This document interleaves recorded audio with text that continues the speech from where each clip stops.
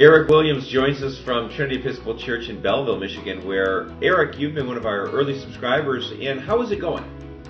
I would say it is overall going well with some challenges. Okay, what are some of the challenges you faced? The challenges are really getting people to individually sign on and use the service.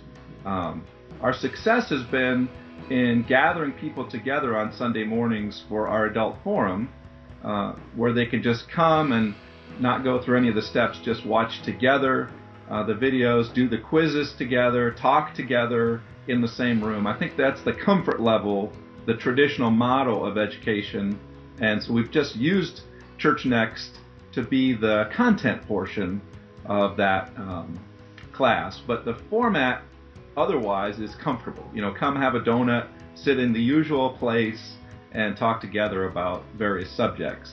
Okay, so you've actually been putting it on the big screen then and having people take it as a group.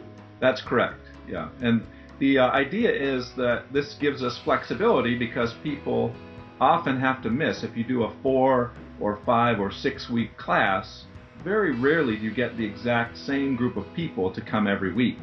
So I've been advertising this as a way to take the class and then to, when people have to be absent, they can log on and take it from our online school and fill in the missing gaps. And what surprised me when people have tried to do that, we've also advertised it through the parish for anyone to sign on and take the classes from home.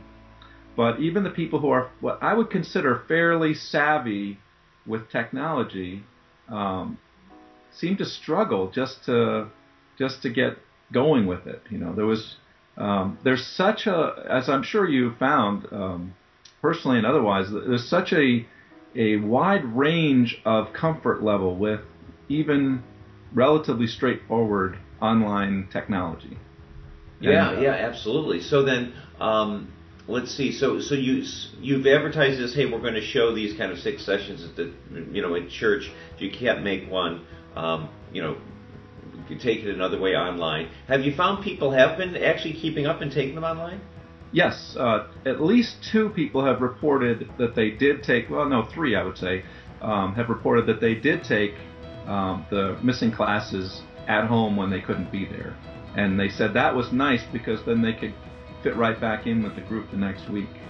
Sure. And so how has this affected kind of your formation, in general? Is this something that you see, doing in the future? Is this just a flash in the pan? I mean, how are you categorizing this? I believe this is the best way for us to offer Christian formation for adults going forward. Not the only way. Trinity has had for a long time EFM, and they've had a regular Sunday night Bible study. Though the EFM is on hiatus this year while they build a new starting class, the Sunday night group has been meeting off and on, and they have their own kind of energy. I've said I would meet with them and teach them how to use ChurchNext if they wanted to use one of those modules for their Sunday night class, and they're considering it sometime this next year.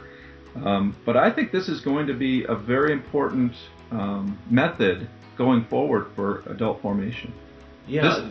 This fall we've been really focusing on preparation for confirmation, adult confirmation, reception, reaffirmation. The bishop is coming at the end of January.